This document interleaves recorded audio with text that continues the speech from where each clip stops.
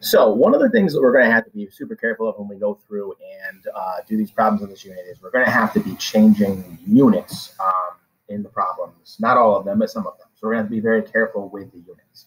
One of the things that I will tell you is whenever you're doing anything with units, area and volume is the main thing in here in this class in geometry is before you start the problem, look at the units and see what's going on. Are there 1 units mentioned throughout the whole problem, or are there some feet here and some inches here? What's happening?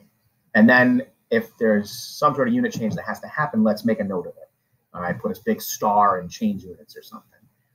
The big thing that I will tell you is we want to never convert the units of an area or a volume, only dimensions, okay? Because converting the units of area or volume is not as straightforward as converting the units of dimensions. So if we're working on a problem and we look at something, we want to make sure that we only change dimensions. A lot of times it'll be at the beginning, which number 2 says here. All right, so a lot of times it'll be at the beginning. The most common scenario is going to be changing the units at the beginning of the problem to whatever units the volume will be in. All right, but then if you're finding a dimension, all right, which we'll do later in the unit, sometimes you are going to have to change the units at the end. All right, because you want to change the dimension units. All right, so be on the lookout for that.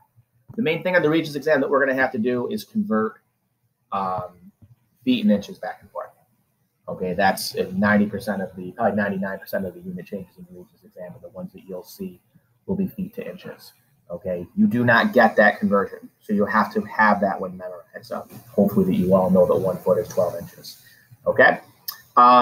This 1 yard to 3 feet is not on the formula sheet. We should know that. It's not incredibly common, but I would make sure that I know those 2 things because they're not on the formula sheet.